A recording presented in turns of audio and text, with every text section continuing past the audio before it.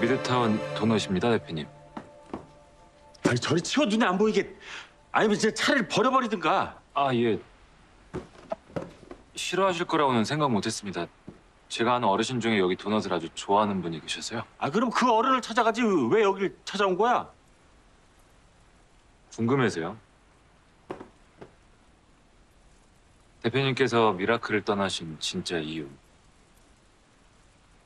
코리아 디스카운트가 사라졌다고 생각하십니까? 아니 전혀. 이 나란 가망이 없어. 근데 왜 여기 계신 겁니까? 시장에서 코리아 디스카운트가 사라질 때가 됐다.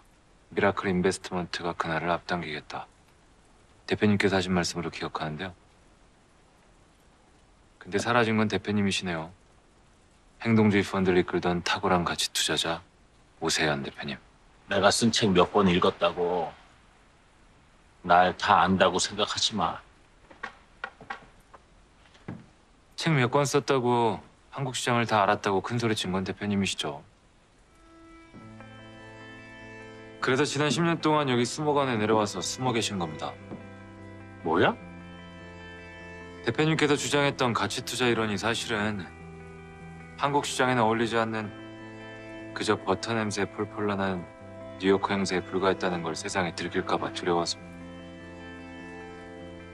무엇보다 돈으로 수익으로 입증되는 게 겁이 나서 그래서 숨어 계신 겁니다, 대표님. 파트너가 세상을 떠났다는 핑계나 대면서 말이죠.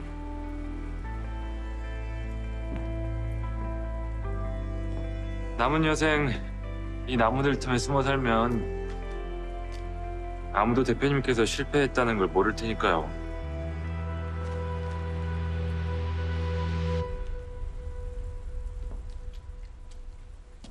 아니 아까는 냄새도 맡기 싫으시다고. 아 몰라. 아 그럼 어떻게 냄새만 맡아도 침샘이 폭발하는데. 내가 왜 수목원에 들어와 있냐고? 지긋지긋한 못난이 형제들 경영권 싸움 더는 안 보고 살 수 있는 방법이 없나 싶어서. 경영권이 없으면 싸움 날 일도 없을 것 같은데요? 오늘과의 승계 싸움에 목숨을 잃을 뻔했습니다. 이번엔 제 차례입니다. 그들이 목숨처럼 여기는 경영권. 이번엔 반드시 내려놓게 할 겁니다. 무슨 수로? 대표님이 계시잖아요. 제 감을 숫자로 증명해 주세요, 대표님. 투자에 필요한 정확한 데이터.